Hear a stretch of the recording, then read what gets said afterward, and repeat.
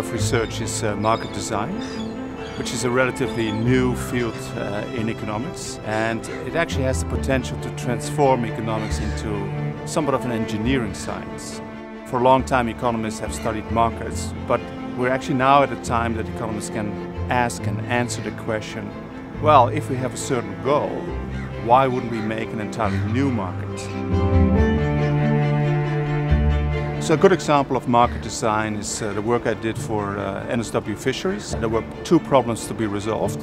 One is you would like to prevent overfishing, to have sustainable catch, and the other is to make the industry as healthy as possible.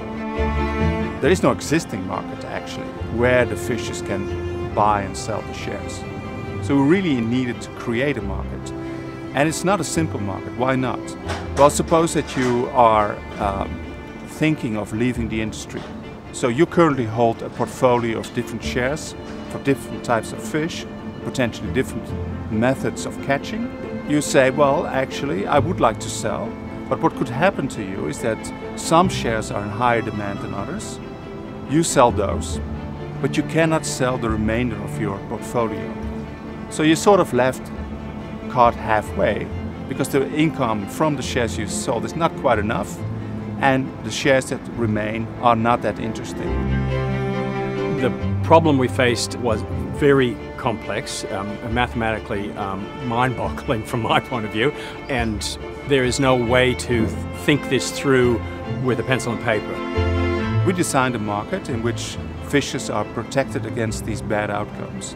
So basically what the sell side can do is offer their entire portfolio of shares, even though on the buy side there will be different fishers buying these separate share classes. And that's really the innovation, and these markets are entirely new. You will not find them anywhere in the world. The assistance from Jacob and his colleagues about modeling this in a computer system and solving the problem really showed us the power of a more bespoke and designed market.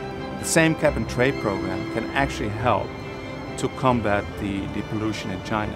Worldwide pollution must be among the top 5 problems to be solved.